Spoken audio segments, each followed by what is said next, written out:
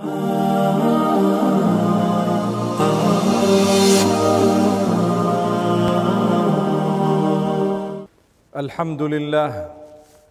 لله الذي هدانا لهذا وما كنا لنهتدي لولا أن هدانا الله وأعوذ بالله من شرور أنفسنا ومن سيئات أعمالنا من يهده الله فلا مضل له ومن يضلله فلا هادي له وأشهد أن لا إله إلا الله وحده لا شريك له وأشهد أن محمدًا عبده ورسوله وصفيه وخليله وخيرته من خلقه صلوات ربي وسلامه عليه وعلى الآل والصحب الكرام أما بعد فاتقوا الله عباد الله واتقوا يوما ترجعون فيه إلى الله ثم توفى كل نفس ما كسبت وهم لا يظلمون واعلموا أن الكيس من دان نفسه وعمل لما بعد الموت والعاجز من أتبع نفسه هواها وتمنى على الله. My brothers and sisters, it is indeed important for us to remind one another to be conscious of Allah subhanahu wa ta'ala. So I advise you and myself to be conscious of Allah subhanahu wa ta'ala, to be always conscious of the fact that everything we do, everything we say, we are answerable to Allah subhanahu wa ta'ala. We will definitely be returning to Allah subhanahu wa ta'ala, just like those before us who were wealthier and healthier, more powerful, more recognized, have already returned to Allah subhanahu wa ta'ala. In a similar way, we too have to return to Allah.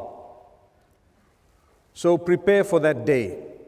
You and I know that 5 times a day we are called in a certain direction. And the caller reminds us, because it is that prescription from Allah subhanahu wa ta'ala for the caller to call out 5 times a day, even though we know our duty towards Allah subhanahu wa ta'ala. There is no place on earth whereby your duty is known, what is required of you is known, and every single time you have to do it, you are reminded again in a loud way. It doesn't happen for anything besides Salah, the 5 daily prayers. It is the only action, the only work, if I can call it, although it's not actually work, but it is the only action, let's say, or act of worship where every single day, so many times a day, you are called towards it. Have you ever thought, why? Why repeat it so many times? It's enough to tell me once, twice in my life that, listen, you need to pray 5 times a day, and that's it. And I am supposed to be human enough. We would get irritated if someone kept telling us every day, you've got to go to school at 7 o'clock. You've got to go to school at 7 o'clock. And repeat it not once, 2, 3, 4, 5 times. Repeat it, for example, the adhan, twice you hear, come to the prayer. And twice you hear it again in what is known as the iqamah, just before the prayer, come to the prayer. Wasn't it enough for Allah to just put it in the Quran, وَأَقِيمُوا الصَّلَاةَ وَآتُوا الزَّكَاةَ? Wasn't it enough for Muhammad sallallahu alayhi wasallam to just inform us that Allah subhanahu wa ta'ala has prescribed upon you 5 salah, as is in the hadith, for example, of Mu'adh ibn Jabal when he was sent to Yemen, إِنَّكَ تَأْتِي قَوْمًا أَهْلَ كِتَابٍ, and the long hadith at the end, or somewhere in the middle, the Prophet sallallahu alayhi wasallam says, فَأَعْلِمْهُمْ أَنَّ اللَّهَ افْتَرَضَ عَلَيْهِمْ 5 صَلَوَاتٍ فِي كُلِّ يَوْمٍ وَلَيْلَةٍ. Let them know that Allah has prescribed upon them 5 prayers every day and night. There are 5 in that cycle. But Allah says, no, we want you to call out for this prayer every single time. In the Arabic language, one of the reasons, إِقَامَةَ الْحُجَّةِ عَلَيْكِ, for there to be evidence against you on the day of judgment. Did you hear the call? Yes, I did. Well, if you did, why didn't you read the salah? Why didn't you fulfill that prayer? We told you, not only did we say, come to prayer, but we told you what you would achieve through that prayer. Hayya ala salah. That means come to the prayer. But you will hear immediately after that, Hayya ala al falah. Come to success. Every one of us, male and female, young and old, we are looking for success. There is no success beyond that which Allah has promised you. You can never be truly successful if you have disconnected from your 5 daily prayers. And evidence of it is manifest in the adhan, in the call itself. You want success? Well, we are going to show you step 1. Step 1. And this is why the hadith says the first thing that a person will be reckoned in the hereafter is their salah. If the salah is in order, everything else will be easy. If the salah is not in order, the rest of it, what do you expect? It's going to be difficult and tough. May Allah have mercy on us on that day. May Allah subhanahu wa ta'ala make it easy for every one of us. So if you look at the call, it is bearing witness for us or against us. I called you, did you come? The answer sometimes is no. And this is why when a blind man once asked Nabi sallallahu alayhi wasallam, he asked the messenger, he said, O Prophet of Allah sallallahu alayhi wasallam, I am a blind man and I find it difficult to come to the masjid. Should I, or am I given an excuse, etc.? The end of the hadith, the Prophet sallallahu alayhi wasallam asked him, Atasma'un nida? Do you hear the call? Do you hear the adhan? He said, yes. He says, fa'ajib. In that case, you need to answer it. Subhanallah.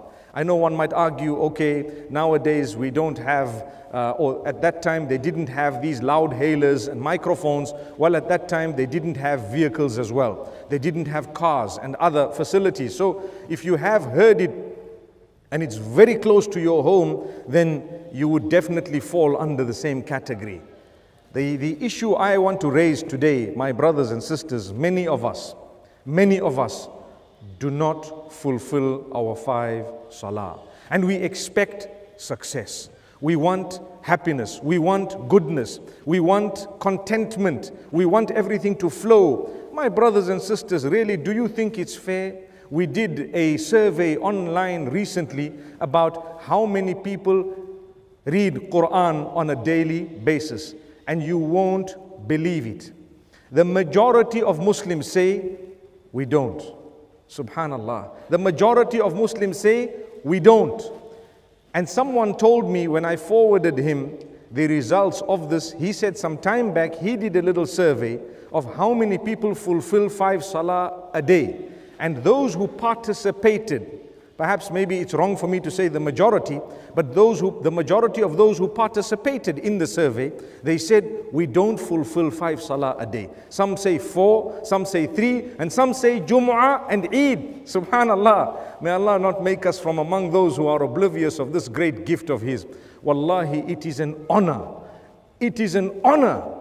Something we should be proud of, to be invited by Allah subhanahu wa ta'ala to put our head on the ground for Him who made us, for He who has absolute control of every aspect of our living, and He whom we shall return to. Put your head on the ground, take your time. You say, oh, you who created me, Ya Rabbi, you are the highest. Subhana Rabbi al-A'la. You are glorifying, praising Allah subhanahu wa ta'ala and saying, you are the highest.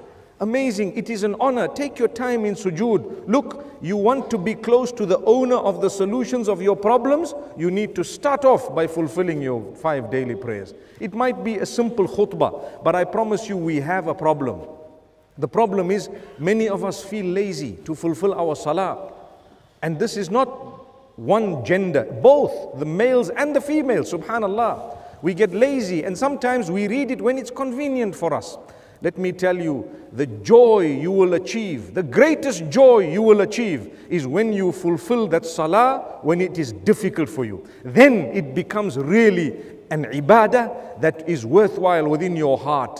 You know, sometimes it's very easy. You are in a group of people, everyone is fulfilling salah. You feel bad to leave it out. So you are fulfilling it. Yes, mashallah, it's good that you have good company. At least you fulfill salah with them.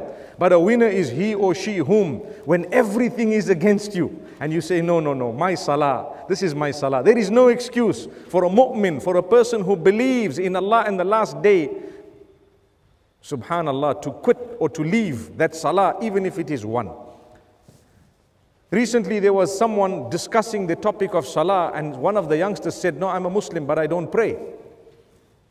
I'm a Muslim but I don't pray. So the question was posed to the young man, Well, why don't you pray? Well, I don't think it's that important. Allah is forgiving. I do pray on a Friday and I do pray sometimes when I can. My brothers and sisters, that is such a dangerous answer. It's like saying, I'm a vegetarian, but I eat beef. You are a vegetarian, but you eat beef. It means you cannot call yourself a vegetarian. May Allah subhanahu wa ta'ala grant us goodness.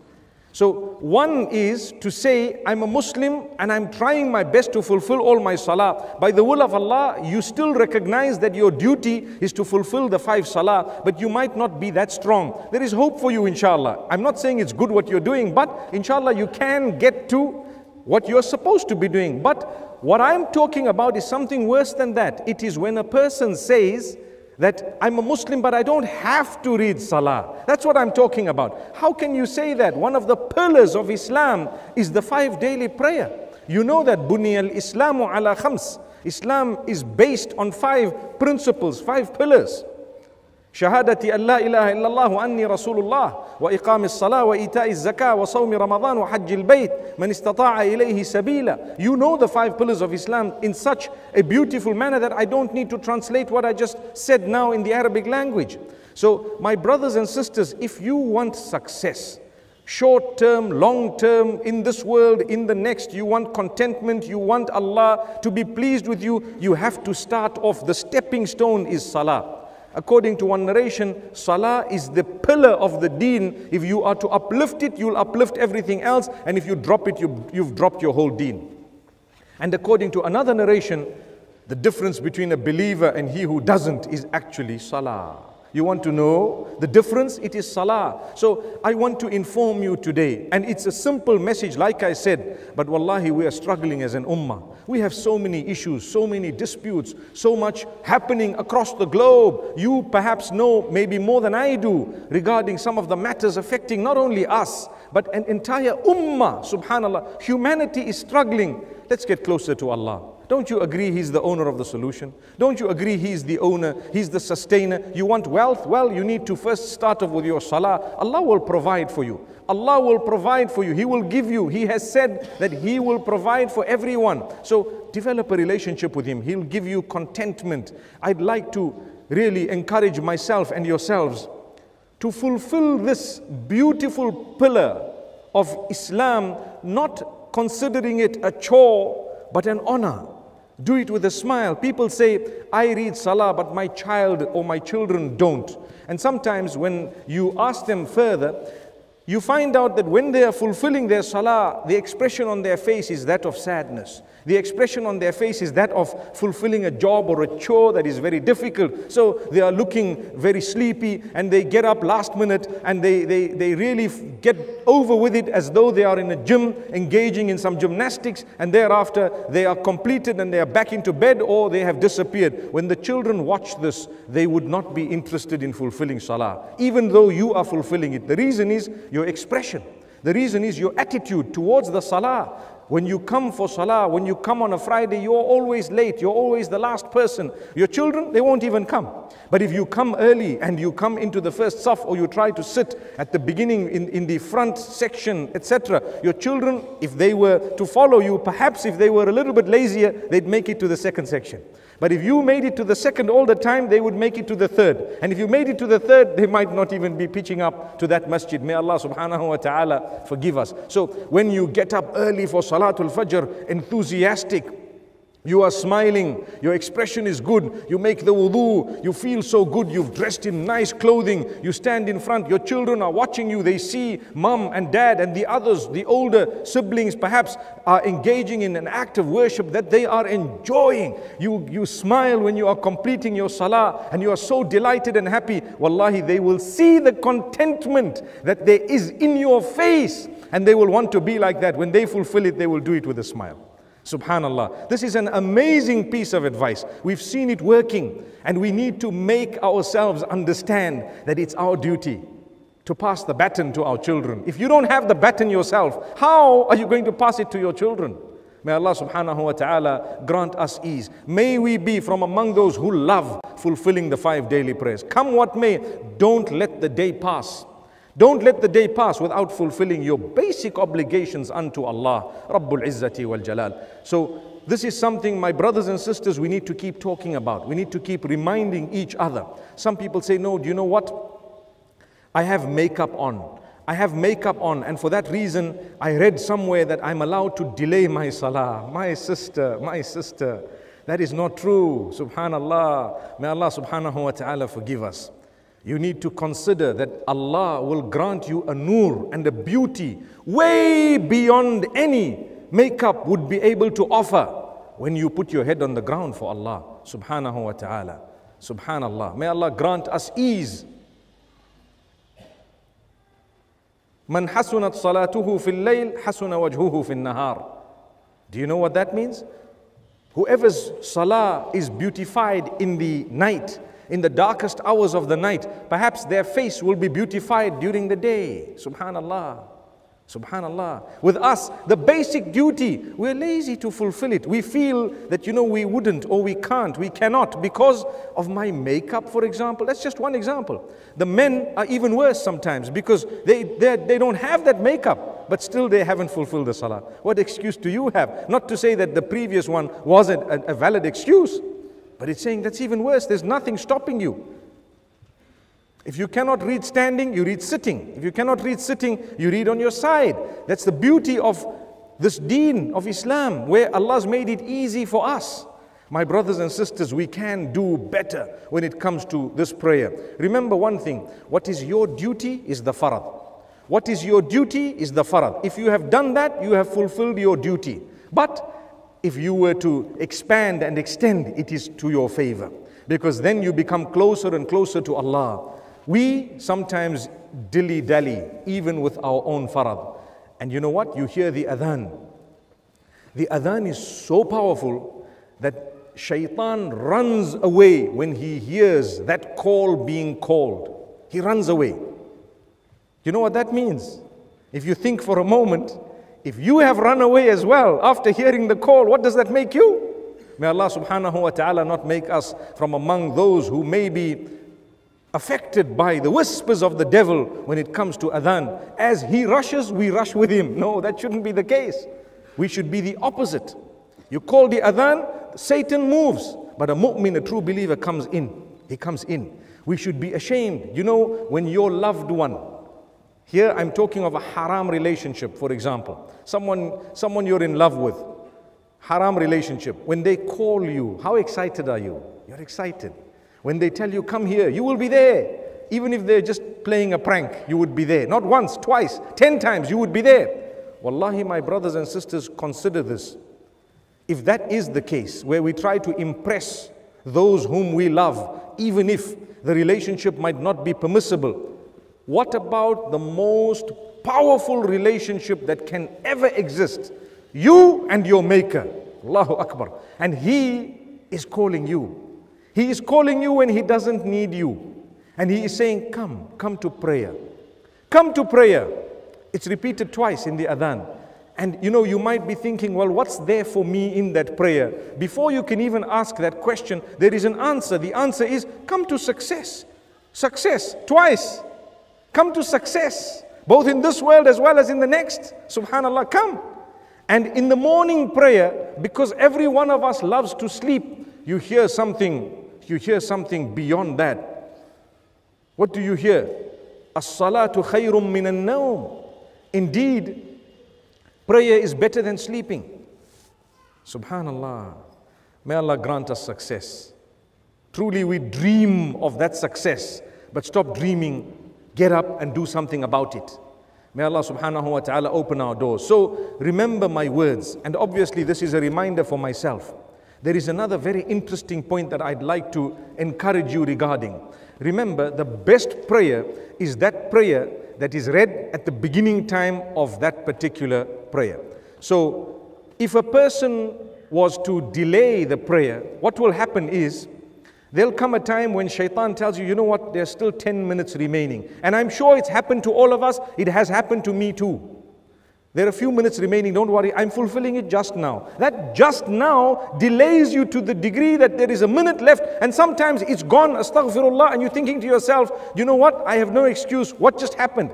It was actually shaitan who made you say, just now, I'm fulfilling it just now. That just now actually came straight from shaitan. You heard the adhan, fulfill your salah. You know, nowadays we have applications on our phones that call out the adhan or the first few words of the adhan. Those applications, every Muslim loves to install them. Just like we love to install the Quran. I'm sure a lot of us, if not almost all of us, would be having one application of the Quran in your phone or one of these Islamic applications. The dangerous part is, as sweet as it sounds, it is going to bear witness against you when you haven't taken heed. That's the dangerous part. Your phone called, subhanallah, there was an adhan that you could hear, you switched it off or you heard the first part of it, and that's how the setting sometimes is. But you did not fulfill the salah. In that case, why did you insult Allah subhanahu wa ta'ala by installing something you were never going to listen to? Never. Is it just an alarm to remind you what time of the day it is? No. It is supposed to be something that boosts you to be able to fulfill your obligation unto Allah. We watch people passing away. Nowadays with technology, we've seen it happen a lot. People pass away in the condition of salah, while they're in sujood, or just in the masjid, before the salah, after the salah. There have been many video clips of people from the CCTV of various masajid that we've seen lately. What are the chances of you and I going in such a beautiful condition? Well, if you want to increase the chances, you need to fulfill salah. What's the point of saying, I'd like to die in sujood, but you don't fulfill sujood? You don't read the salah, then how are you going to die in sujood?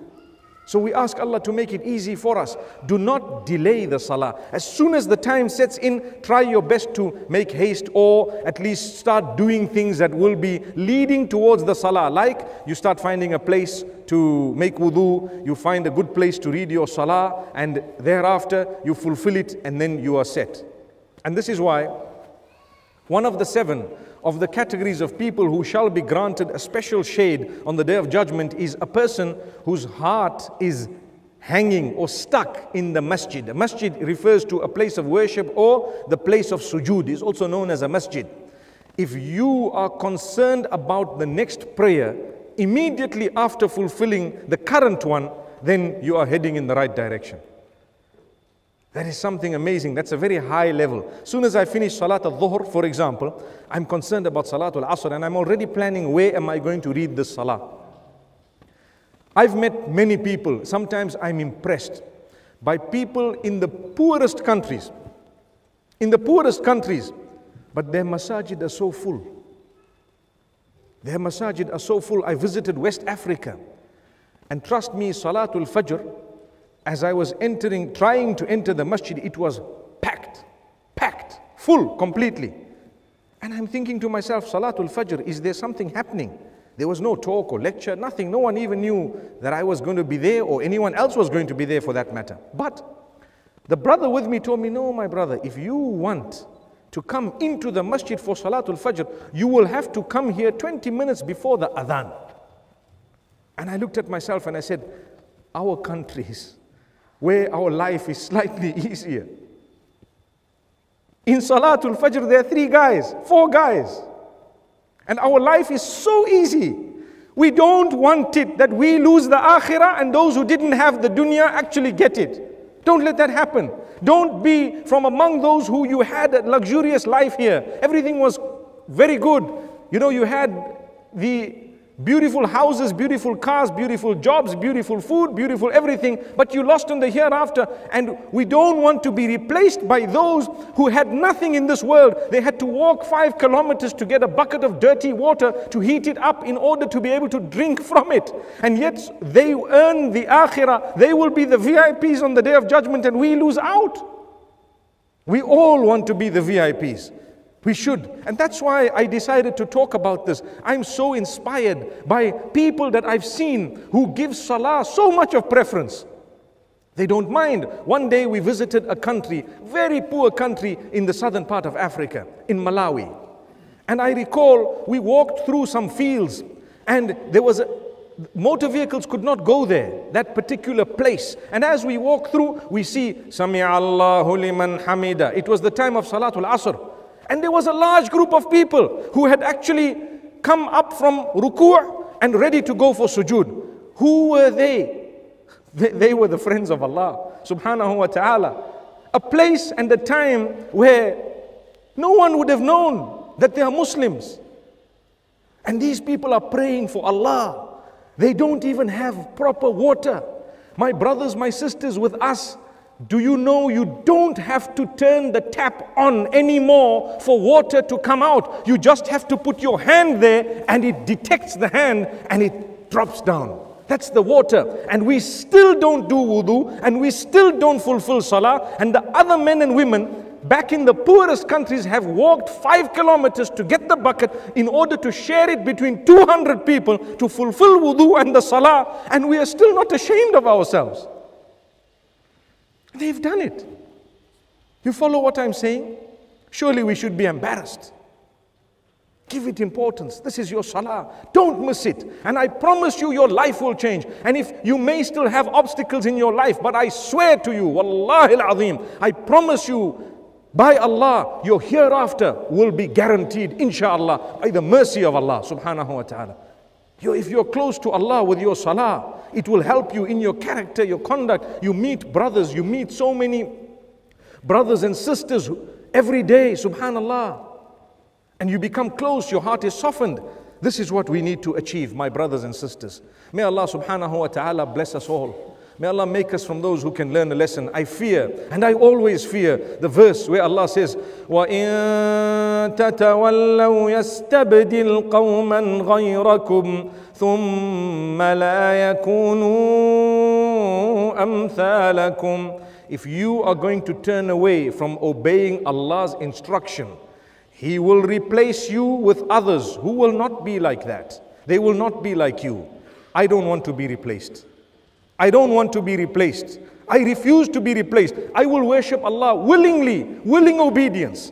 And I'm sure the same feeling you have. So let's do something about it. May Allah subhanahu wa ta'ala make this day a day of change in our lives. May Allah subhanahu wa ta'ala make this day a day of turning, a day of taking the salah more seriously from today.